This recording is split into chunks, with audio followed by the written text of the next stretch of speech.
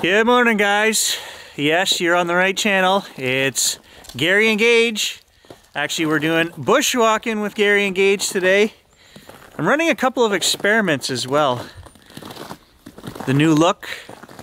See, I'm literally 2 months overdue for getting a haircut. So experiment number one is going to be, can we take Dirty Pirate and go long enough, you know, if this continues long enough, do we come out the other side as a young, handsome Johnny Depp?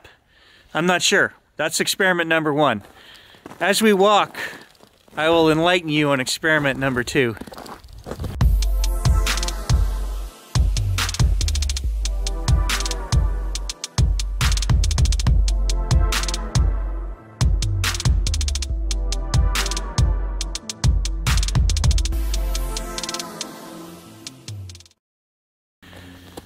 So today we're filming on the A6600 again.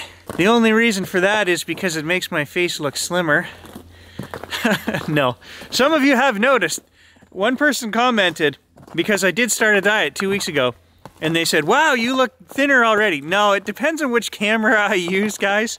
Maybe it's the teacher in me, but I'm also going to point out the 8 to 10 inches of snow which are still behind me in the video as I walk through the bush. Somebody made a comment on the channel the other day saying, that's not snow, light a fire on it, it won't melt. I have no idea what the comment was about. I'm telling you guys, there's 8 to 10 inches of snow behind me in the bush. If we light a fire on it, yes, it will melt. There is a hard packed crust on top of it because we've had a couple of freeze-thaw cycles, but it's still snow and it's still there and it is meltable. So this Bushwalking with Gary series is really just a continuation of our Surviving Together series, which is where we just discuss things that help us get through these COVID, in this case, COVID times, or it could be whatever's going on in the world. And yes, here we are a year later, and we are still going through COVID times. Hopefully coming to an end here in the next month or two as vaccines roll out across the country. I still don't have my shot. And I work in the healthcare profession, so apparently I'm higher on the list than some people, but I still haven't gotten one, so I don't know what the failure there is. But I'll tell you guys, I'm ready to start traveling and just getting on with my life at this point. So hopefully. So my mother actually works as a VON type person where she goes into older people's houses and they do daily visits. And she doesn't have her shot either. She told me that last week she had 3 COVID tests. I don't know what this is costing us, you know, testing these workers. Why? I don't understand. I know another guy who works at the hospital. He's a janitor. He's had his shot. My mom works with old people every day. It makes no sense to me, the rollout here, what they're doing. Gage, what are you doing? He's digging at something there, I don't know. Do you need a minute, buddy? Apparently he does, he keeps going back. What's in the hole? I don't know. Not much, probably a stick. We could call this series Ranting with Gary, I don't know. I seem to have a lot of things I like to... Well, I don't know, is it an intellectual state, you know? If you have the wherewithal to think of these things, they make you angry? I don't know. I don't know why some people don't get affected at all. Makes me angry. I worry about my mom, first of all. I mean, who wouldn't, right? But then you also have to worry about all these old people that she works with. It's simple common sense. Does the guy pushing the mop through the general hospital need it more than somebody working with old people? I would say no. You know, let me know if I'm wrong, guys, in the comments below. This is just Gary's train of thought, the way I think things through logically. The same thing is going on right now on the news that was last year. Partiers and spring break down in Florida. All your young people were out there coagulating on the beach, causing a virus stew of some sort. But they were saying maybe, possibly, I think it's 17 to 20% or something like that of your population has now received the vaccine in the States, that they're hoping they're not going to have this skyrocket again in COVID cases.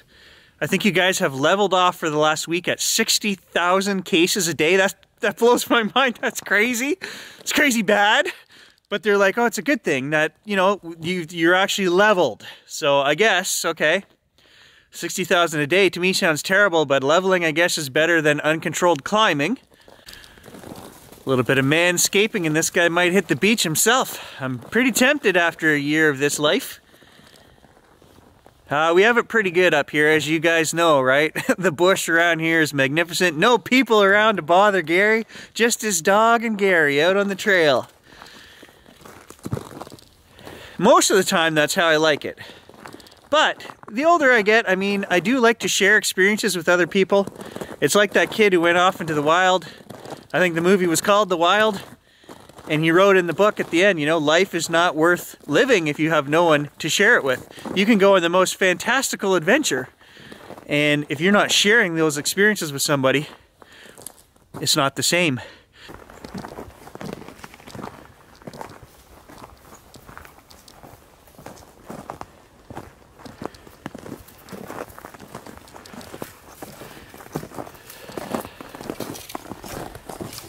Got some trees we're gonna have to clean up on the trail.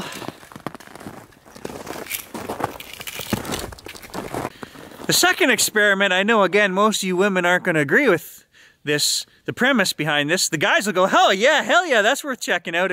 You know, this is a good, worthwhile experiment. My Kamek boots. They were new last fall. So after a whole winter of trekking through the swamps with you guys, wet feet, sweaty feet, whatever else, wood chips from cutting wood, whatever, it's all still in there. Now we could take out the liners and wash them, right? But that's not an experiment. The experiment is, they're starting to smell a little funky, a little moldy, a little whatever. I don't know what's going on down there. If we continue to wear them long enough, will we come out the other side and they'll start to smell better? That's experiment number 2. Huh? Who's on board? Should I wash my boots? Gage doesn't think I should wash my boots. Our warm spell disappeared. We had 4 days, unseasonably warm, 15, 16 degrees, and then now we're back down to -6, 7, -20 at night, a couple nights. So everything, it's not fun to go out. I had the Suron out, as you guys saw the other day, and I was so excited to go again. But you're basically on your dirt bike in a full snowsuit and with a heated visor. You know, we're not there yet. I want spring so bad. I actually started parking my truck outside and I parked the Suron inside. It has a whole bay in the garage to itself. I need to build another garage actually, but that's another story on itself. The whole COVID thing, the costs of building materials skyrocketed here last year, like unbelievable, triple the price for 2x4s and just basic building stuff. So a garage, you know, my wife and I have different ideas of what we need in a garage, okay? I just want a 24x20, bare bones, put up some walls to put my boat, my four-wheeler, and my stuff inside there because we already have a garage attached to our house, which keeps the vehicles, right? My wife is on call in the middle of the night. She has to go out. She doesn't want to have to go clean snow off her car and wait for, sometimes she can't afford to wait for the windshield and everything to defrost. She needs to be able to jump in her vehicle and go. So that's fine. Okay. I agree with her on that. The cars need to go in the garage attached to the house, but we disagree on what goes in the other garage. She wants to put in a hole upstairs with rooms for the kids so that when they have friends over, that's where they can hang out. I'm like, nah, our kids are teenagers now. My youngest one just turned 12 yesterday. So I'm like, no, and the other one's 15, and I'm like, no, I'm not building them somewhere they can go hang out with their friends without parental supervision. That, and I know the old folks who stay in Arizona would be using that as a crash pad too when they come back, and I can't have that. No, sorry, not gonna happen. I got a lot of stuff in sheds. We've bought those plastic sheds that they seem to be holding up. They're both about 5 years old. I'll tell you guys a funny story. Geez, I hope Home Depot doesn't watch this channel. Normally I would never do this, guys, but this is a case of crotchety Gary again, okay? I ordered a shed from Home Depot online, $1,500. That was the big shed, the 10-foot shed. And a month later, it still wasn't here. This is way before COVID times, right? I built this 3 years ago. And it took a month and it didn't show up. So I called Home Depot and they said, geez, we have no idea where this shed is. And they said, would you like a refund or would you like to wait another couple of weeks? I said, okay, I'll wait. So I waited 2 more weeks. The shed didn't show up. And I said, please have a manager call me. This was on the Home Depot hotline, right? And the next day, after I had that conversation, guess what showed up? The shed showed up. I signed for it and everything. It had already been prepaid. And we dumped it in the back and I started building.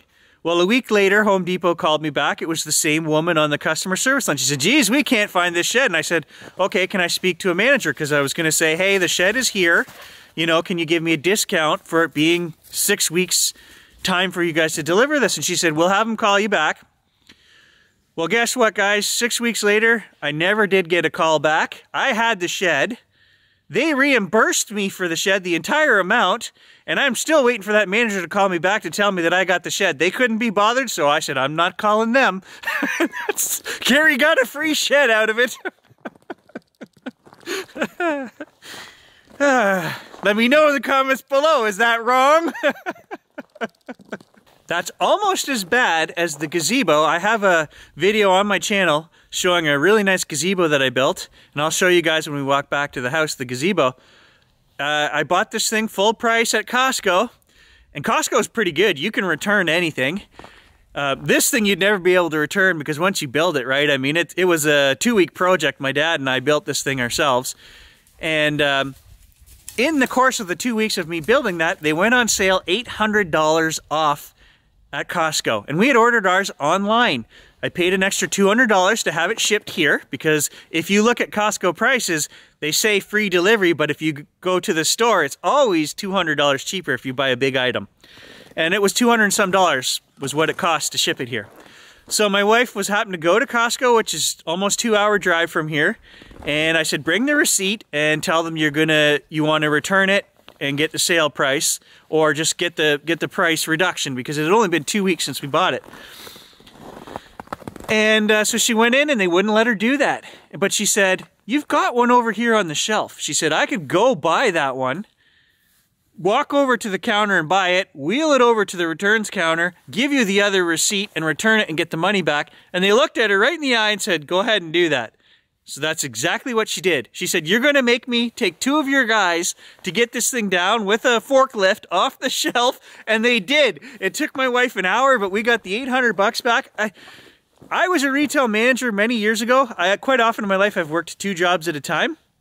And I worked for Black's Photography in Sudbury as the manager. And we dealt with stuff like that. All ridiculous stuff that goes on. It literally would take 2 seconds for a manager to come and say, that is ridiculous. You're going to tie up 2 of my workers for 40 minutes getting this thing down when she has a receipt. She's going to go to this line, this line. Like, come, you know, if I was the guy at head corporate, oh, now you know why they don't have any hair left, right? Because of stupid decisions made by people working at frontline counters. What is the coolest thing that ever happened to you in terms of getting a break on something like that? Or a stupid story where you had to jump through hoops to return something? Let me know in the comments below, guys. All right, ladies, you've spent 20 minutes with me here. Is it starting to grow on you or what? Eh? My wife would slap me right about now. There's what you guys want to see. I know who the pretty of us is. I know who the pretty one is out of the 2 of us, Gage, I know.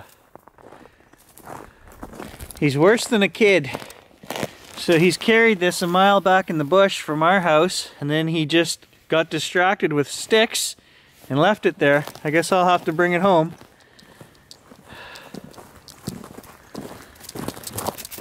Look what I got.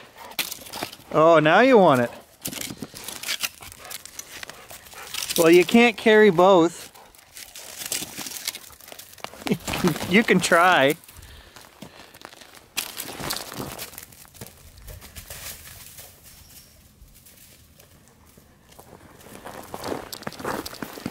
I always like sneaking back through the woods and seeing my house off in the distance. I live in an amazing place. So there's the gazebo I was telling you guys about.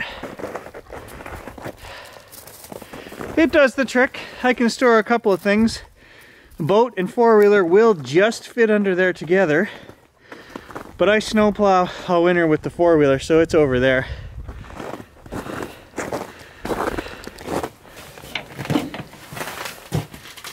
There's Gary's shed, full of stuff.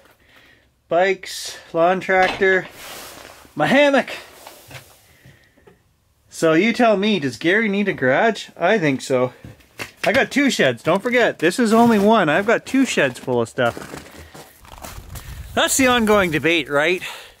Do you want to spend the money on a building that just houses your junk? And I really don't. That's why I haven't built one.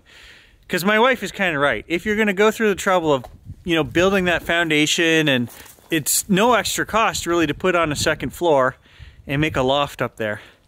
So I don't know. I toy with the idea, but I'm just cheap. I don't want to spend 80 grand on a building to house toys and stuff. So I spent 2 grand on a shed instead.